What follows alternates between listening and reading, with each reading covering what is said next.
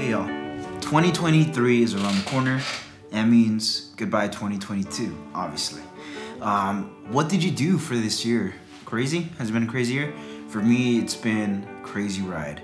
It started off completely different in the beginning of the year till now. I was still in school, graduated college, got a job. I could get into all of that, but what I really want to get into is talk about how so much has changed, yet it feels like it was so long ago. And it's kind of hard to remember what kind of state of mind you were in at that moment and where you were. Maybe you were in a dark place, maybe you were in a better place, and now you're in the dark place. But it's really good and important that I found to really remember what you were doing. And even going back to July, when I first started doing this thing I'm gonna be talking about, I was in a completely different state, not just physically, like where I'm at, what I'm doing every day, but just in my mind, where I was and thinking about, my thought process of doing things, that the way I do things now is completely different. And why that is because I started journaling. Not gonna really go into too much about, the nitty-gritty about journaling and the benefits, and I'm not even gonna go about like what is the stuff I've been writing about. But what I wanted to talk about is how in July I started journaling because I was just in a place where I feel like I was not advancing mentally. I was not advancing really in my goals. And when I would look back, I would realize that, yeah, I am advancing. And journaling, I guess for some people, mainly men, have like a bad connotation because it's probably like not the manliest thing to pour your thoughts or pour your emotions into somewhere. For the most part, on a daily basis, when you have no one to talk to and you just want to get that emotion out, it's good to do it here. And this isn't just, to get your sappy emotions out. This is mainly to keep yourself accountable for things on a daily basis or monthly basis. I keep track of what I'm doing and the goals I have set for myself. I have more than just how I'm feeling emotionally or how I feel, my state of mind or state of being, but I have goals that I have for myself. I have weekly goals, monthly goals, yearly goals, and I have goals that probably in 10 years will change, but right now at the moment, like, it's good to see where I'm at. Going through and looking back at, the stuff I was writing down and the stuff that really helped me get to that next situation in life is really gonna help me get to that other situation in life.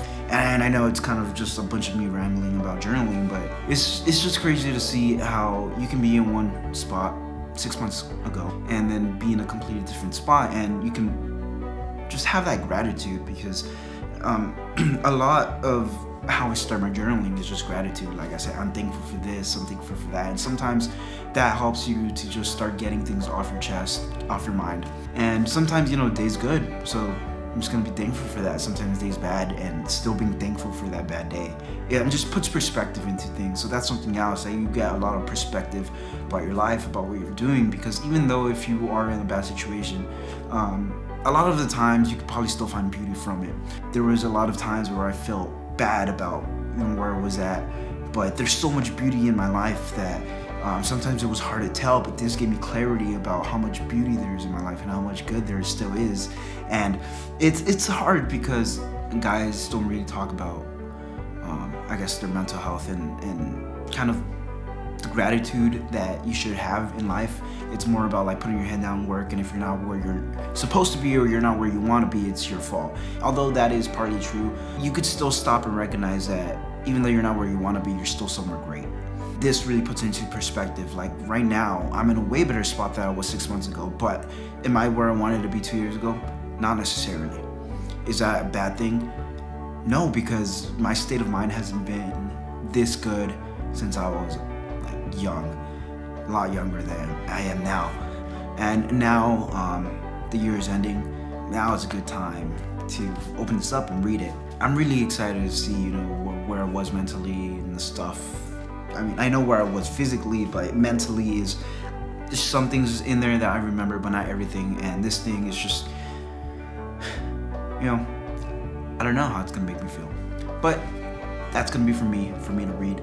And I just wanna say that now I have an even bigger one for next year, because this started halfway through the year, starting in July. This is gonna start from January. And if you are not journaling or not finding a place to keep your thoughts, I encourage you to do that. First, it started for me in the beginning of January. I started keeping my thoughts through this YouTube channel. I started pouring out stuff I wanted to do. And then I felt like there was some stuff I still wanted to get off my chest, but I mean, obviously I wasn't gonna share with people. It was just gonna be for me. So I decided, hey, let me try journaling. Let me put my thoughts into this, put my thoughts down onto somewhere. And then a couple months from now, a year from now, I can go back and read it, which is what I'm gonna do. I haven't read the stuff on here since I wrote it, and the first thing that I wrote down was in July. So even more excited to start this one. This one's gonna be a year of thoughts, a year of emotions, a year of struggles, a year of just everything that goes on in here. It's gonna try to live in here for 1 year. Journaling has so many benefits.